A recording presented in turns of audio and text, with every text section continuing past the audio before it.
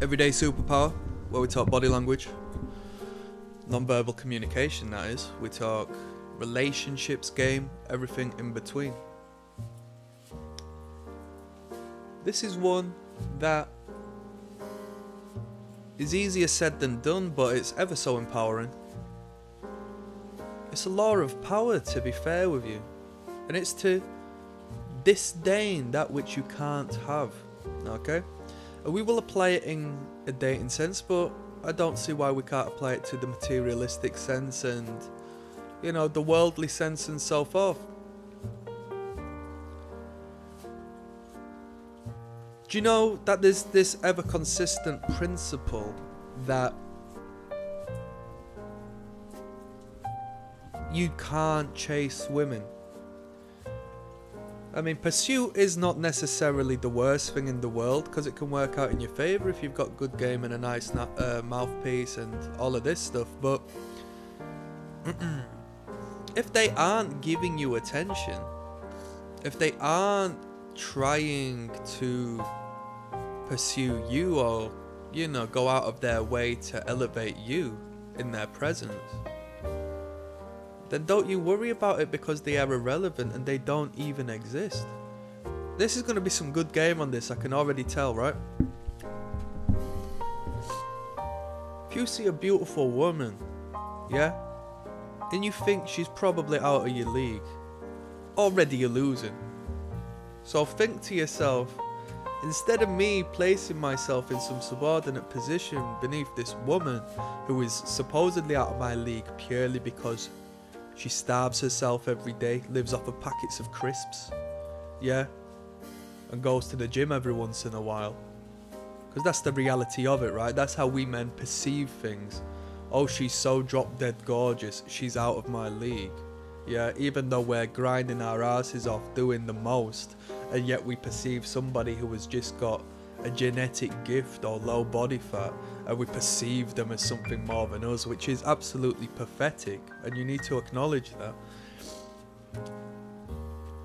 If we see that, pretend they don't exist. They don't exist in my world. And what you do in doing so is accepting, let's say there's a bit of honesty there.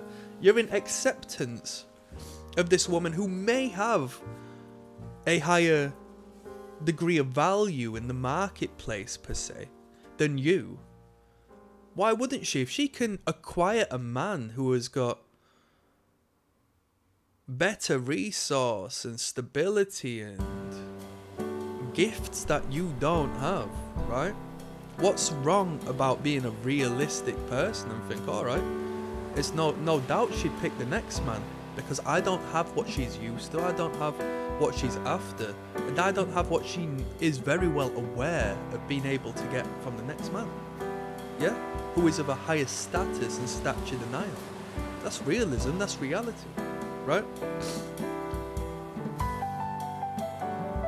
So what you do is you just pretend they don't even exist, because why would I spend energy? Why would I even have a moment to care about that which doesn't care about me? I am investing my focus, and I'm quite literally burning calories in consideration of a woman who doesn't care if I exist or not. So to me, badang, she doesn't even exist. And when you apply that for whichever way, maybe you do so in a means of discontent, you know, the red pill rage sort of way. Whether you do it in that manner, fuck that, like, got no time for her, she won't have time for me, so I don't care. Or whether you fruitfully acknowledge it as the reality of biological nature, or on and on, that is the most powerful response you can actually have in relation to potentially attracting her and women alike. Because such is divine balance, there is always a counteracting measure to your behaviours and actions. So if you disallow that person, if you are repulsed by the idea of manifesting wasteless thought, a waste of thought and time and energy in a person who doesn't acknowledge you, you can create the counter opposite as to where they perceive you as somebody of value in relation to the men they know they can pull anyway, because they're thinking, even these rich men, even these men who have got this, that and absolutely everything on planet Earth, they still treat me like I'm beautiful. They still treat me like I'm gorgeous and the best thing that's ever happened in their life. And how sad is that? Because I know who I am. I know where I come from. I know what I have to offer, and it's not what they can offer me, because they can offer me 100,000 times what I offer them. Whereas this guy, I wonder who he is, because he's not even given me a second look. I've spent 3 hours this morning perfecting my image and my appearance today, such as I do every day.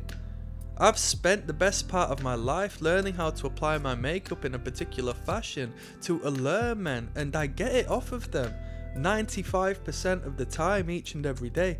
And this guy just does not care about me. Who is he, you know? So it's incredibly powerful. Disdain that which you cannot have. It's irrelevant. I don't care. I do not care. Like, it doesn't exist in my world. Yeah?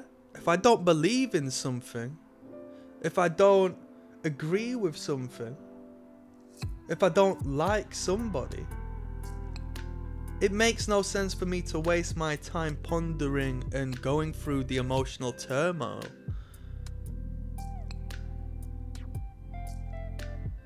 of dramatizing it all in my mind. I've only got finite energy, and I might as well invest my focus and time and attention into something that makes sense and manifest something that is to which is beautiful and makes sense to me.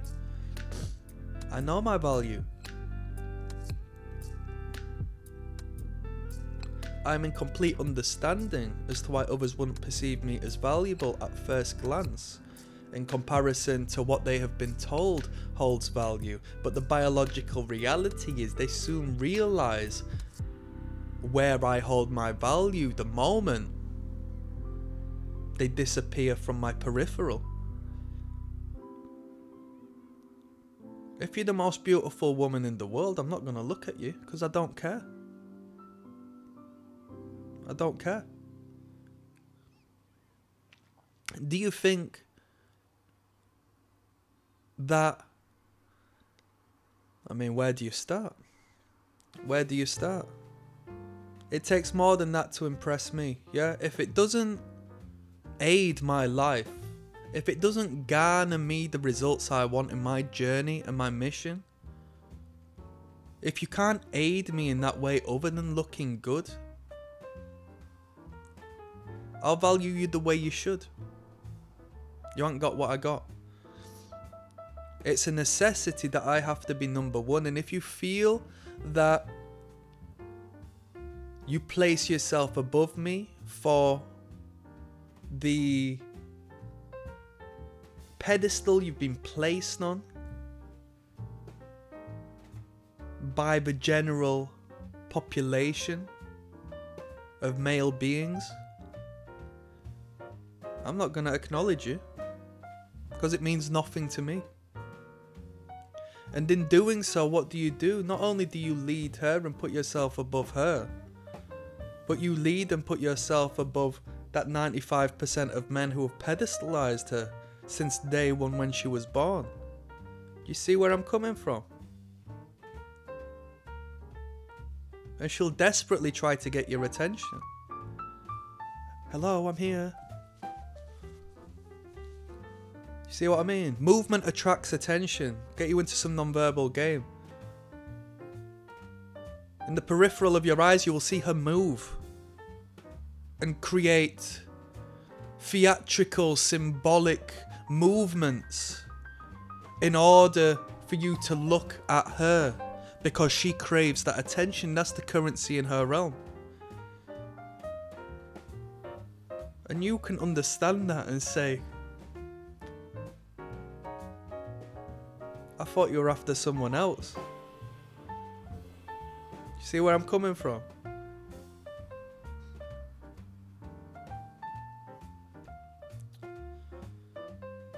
Disdain that which you can't have.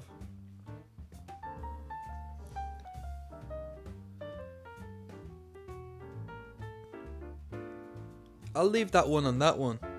Yeah? On that note, I'm signing out. I'm uploading each and every day, so click like and subscribe. You know how to do. 2 links in the description. One's my catalogue of body language. Over 220 videos of how to read people through their non-verbal behaviours. It's how you read minds. Second to that is the Patreon, where you'll join me in watching dating footage of real people. I'll break down the attraction and the repulsion body language. No matter where you are on planet Earth, you'll acknowledge and absorb that information and see it manifest in your space, because it's hardwired in all of us as human beings. And on that note, I'm signing out.